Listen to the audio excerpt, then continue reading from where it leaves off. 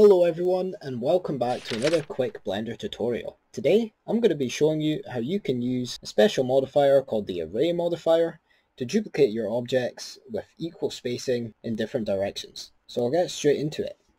So I'll press Shift and then A on the keyboard and I'll left click on cube. Then under my modifier properties, which is just this wrench icon, make sure your cube is selected. I'll click add modifier and I'll left click array. Now straight away you can see it's duplicated my object precisely next to each other, and if I come over to this count value I can increase it and it'll make that longer. So for this example I'll go up to 8. You'll see here we have a few values.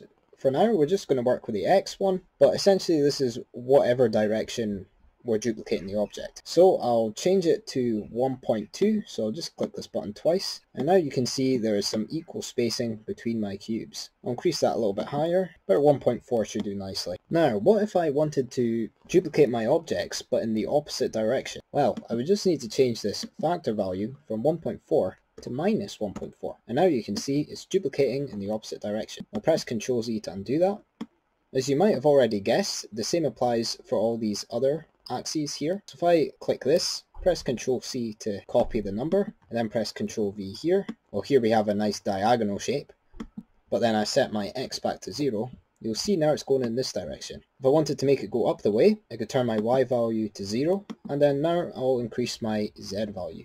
And now you can see it's going up the way. I'll leave it like that just now, so I'll just come down to this drop down here and click apply. I'm going to select this with left click, then I'll just press G and then X and move it along just now. Press Shift A again, and this time I'm going to choose a cone. Then I'll come back to my modifier properties, add modifier, and I'll choose array again. Increase the count to 5, and now I'm going to press Shift A again, and I'll select UV sphere. I'll then add an array to this one and also increase it to 5. Now what if I wanted to have it intersecting, so it would be one cone and then one sphere? Well, to do that, first I'll need to press G and then X and then 2. Since all these haven't been scaled at all, they will all move relative to the same number. I'll leave the cones as they are, and I'm going to increase the factor here. So I'll just increase it to roughly 2 should be fine. And I'm going to do the exact same thing here as well. I'll change my factor on the x-axis to 2, and here we have it. Obviously the same will apply in any other direction, whether it be minus x, z, or minus y. So just keep that in mind.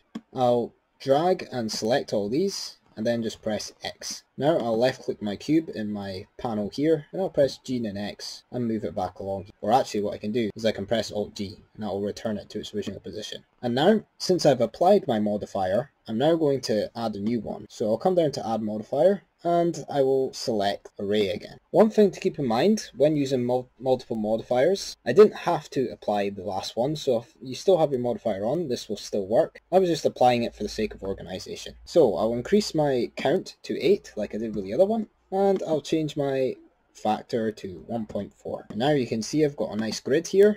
I'm going to increase it in the other direction as well, so I can either apply this or I can just go ahead and add another modifier. It doesn't really matter. So I'll add another array modifier. This time I'm going to change it across the y-axis. So I'll do 1.4, and I'll change my factor of x to 0, and I'll change my count to 8. And now we have a nice looking grid here. And yeah, this is some of the stuff you can do with this tool. So hopefully you all found it useful. Thank you all very much for watching, and if you enjoyed it, make sure to like and subscribe and hit the notification bell if you want to be notified when I make more videos in the future. Thank you all again, and I'll see you in the next video.